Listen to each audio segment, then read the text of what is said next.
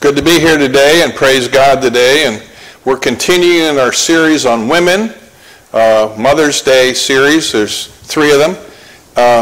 We fell into that because I messed up and did Mother's Day a week early. So we did Mother's Day a week early, Mother's Day a week on the week it is, and we're going to do it a week late, you know. And my 3 favorite heroes in the Bible, 3 of my favorite heroes in the Bible. Priscilla is one of them. And then we had, of course, we talked about Dorcas, which I love that name. Strange. Brenda's great-grandmother's name was Azula.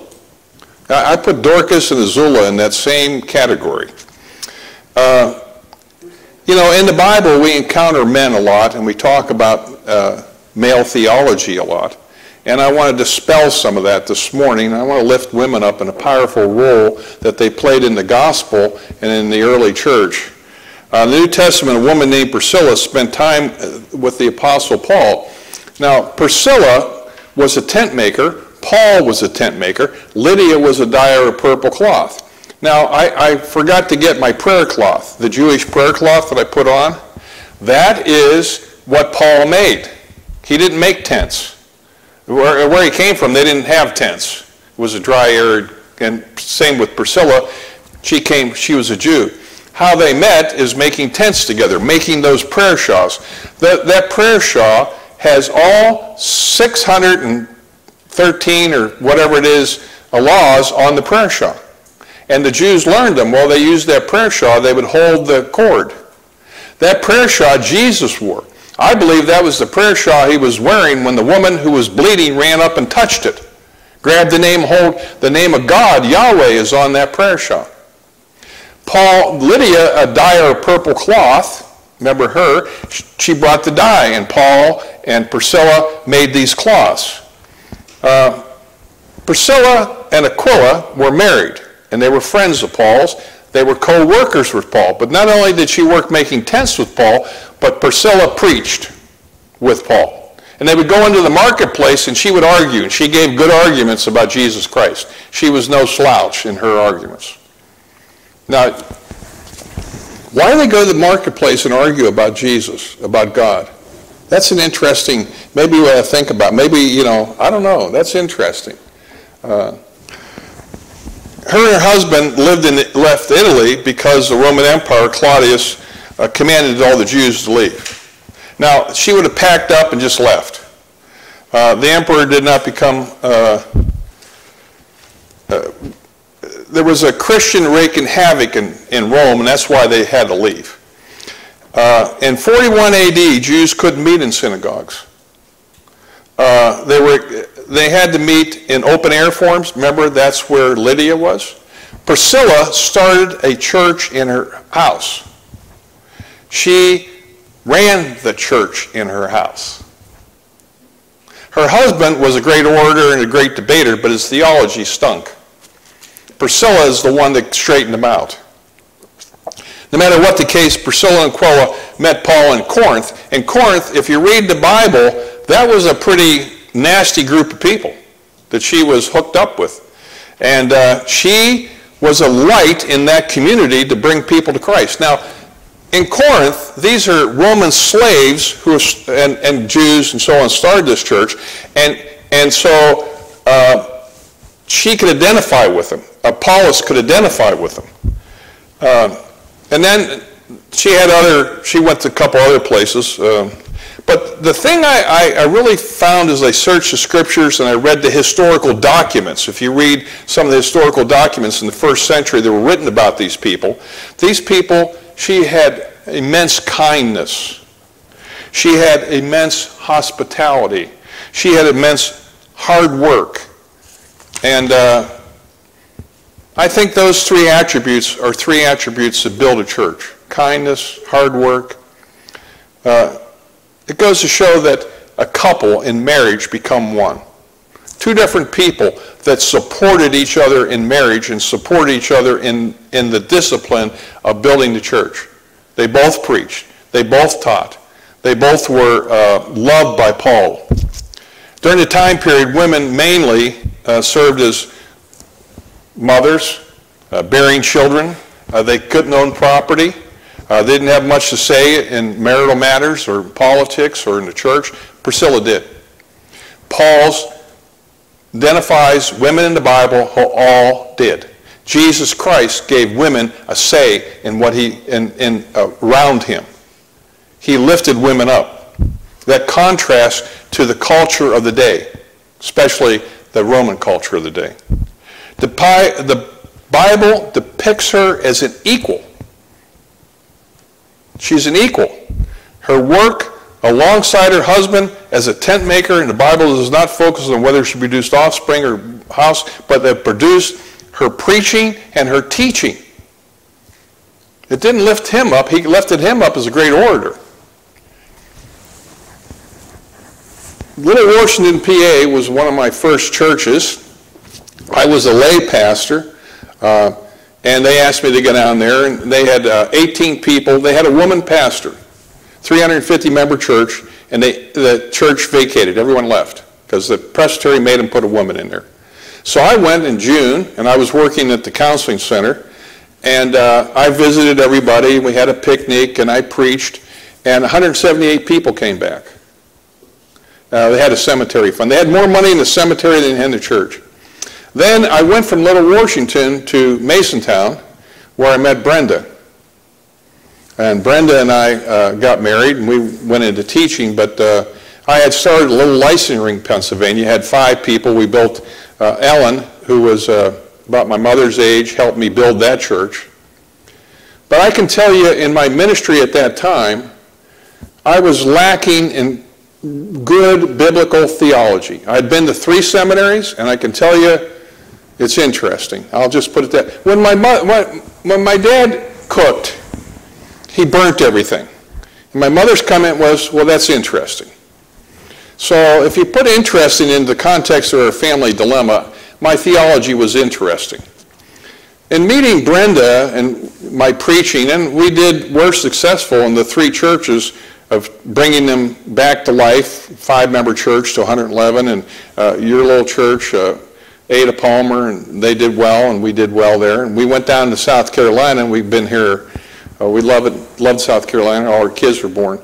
But my ministry would be nothing without Brenda. Brenda and I are as different as the sun is from the moon. And she is kind, demure, gentle, sweet, innocent. We won't go into me. You just take it as it is, you know. Yeah. But see, that's what God does. And Brenda and I work hand in glove. When I first met her, I was driving a little Honda Civic, and I stayed in the manse, and I went home, and all my clothes were missing. I didn't know where they were. And I was going down the road, and I wasn't by her house, and I'm looking out, there's this long laundry list out in the backyard, and I realized that was my clothes hanging in the backyard. Her mother there took them home, put them in the washing machine, hung them out back, you know. I guess I was dirty, I don't know. But we remodeled your mother's bathroom. We have remodeled how many manses, how many churches, and worked. Now, we're getting too old to do a lot of this work anymore. We're painting doors, but that's, you know, maybe as far as we're going to go. But my theology has grown because of Brenda's understanding of Scripture and the Lord and her gentleness and her constant reminder of what's important. You know, we have children, and this little girl here was a school teacher.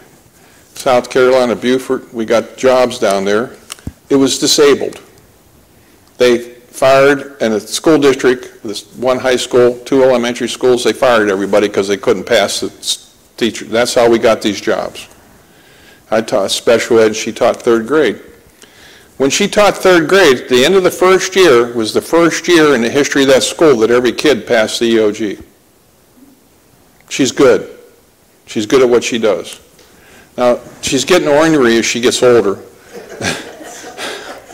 Mr. Tyler came here with a bunch of zeros, and now he's the top of his class. Brenda's the kind of person that everyone wants to work with, and she's like, you know, She's there and she's not noticeable as I am.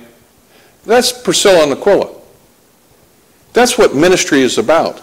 That's the gifts of this church. You think about, someone laughed and said, well, now you got to put up with all these women in the elder board. Praise God and hallelujah and thank you for Miss Pat. Come on, Miss Janet.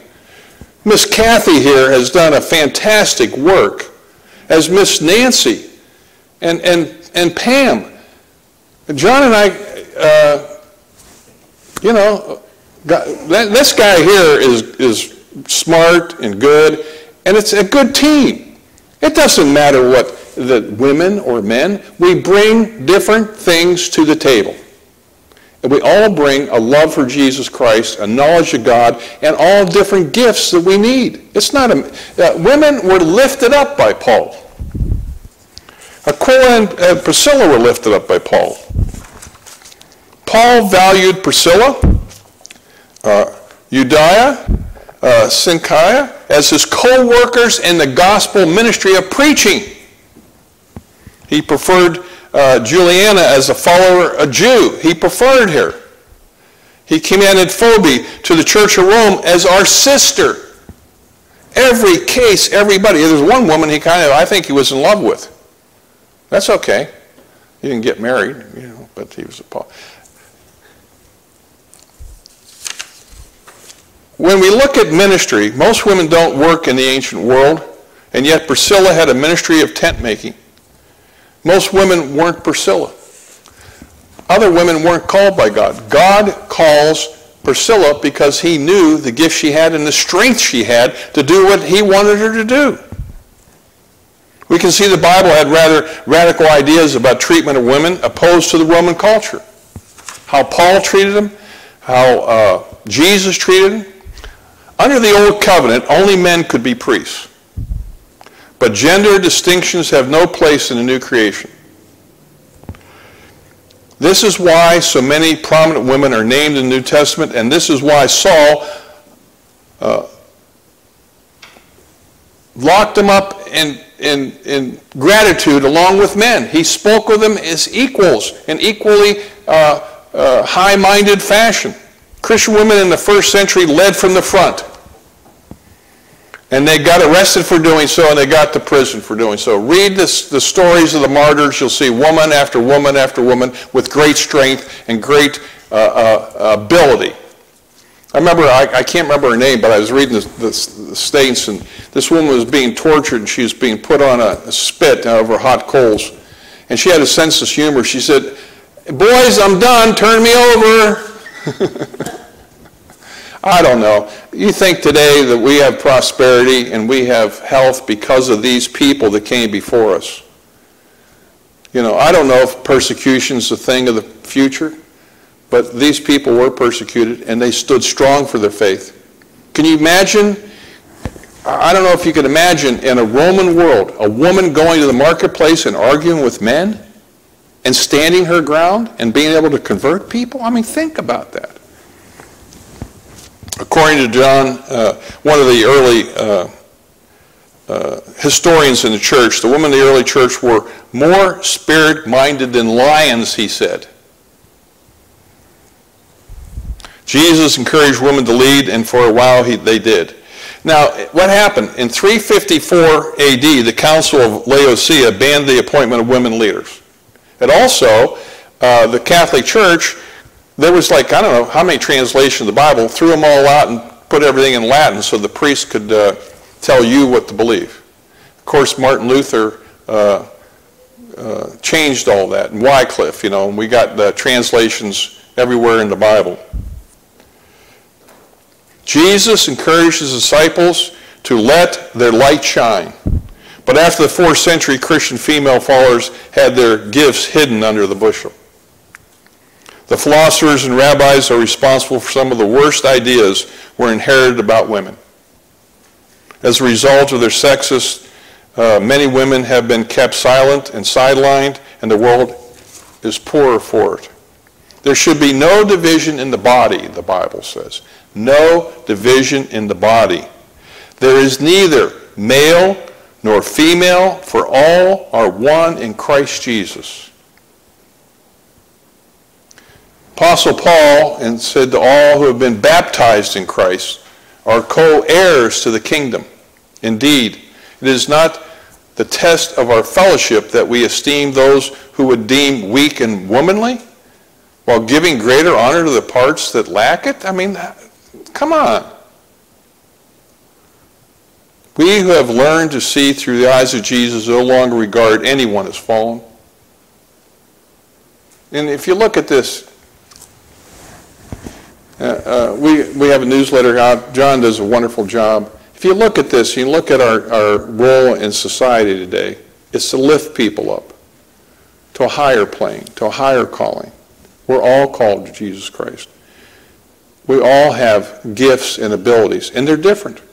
And we embrace those differences and use those differences for the gospel.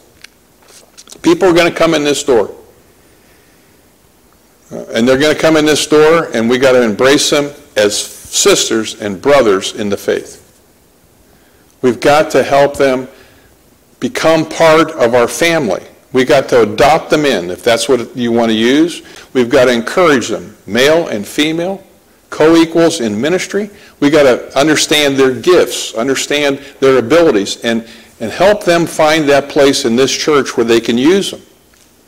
We don't want to be a church that tells people, you know, you got to wait, or you got to be better than this, or you got to be a man, or you got to be. No, we're not that.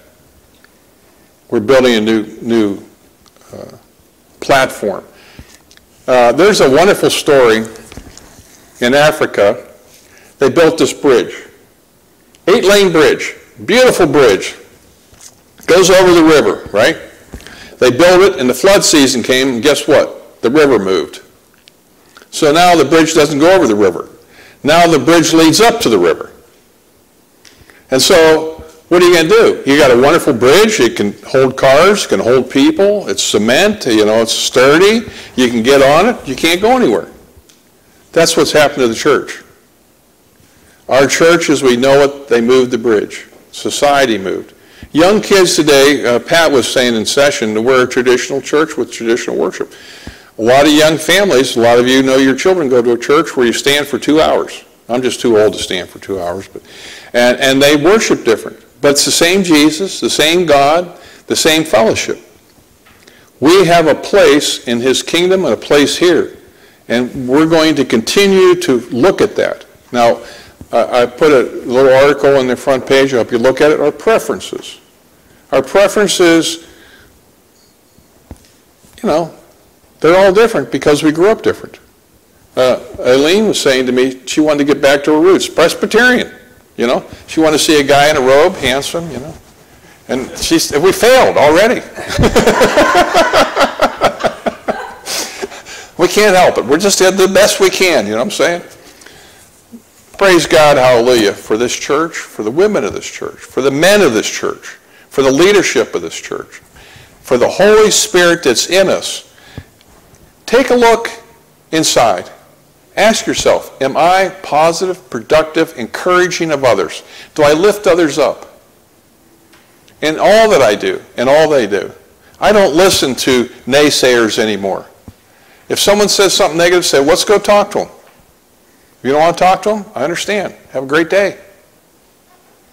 We encourage each other. Male and female, co-equals, co-workers, Priscilla and Aquila's, Paul's. Praise God, hallelujah, and amen.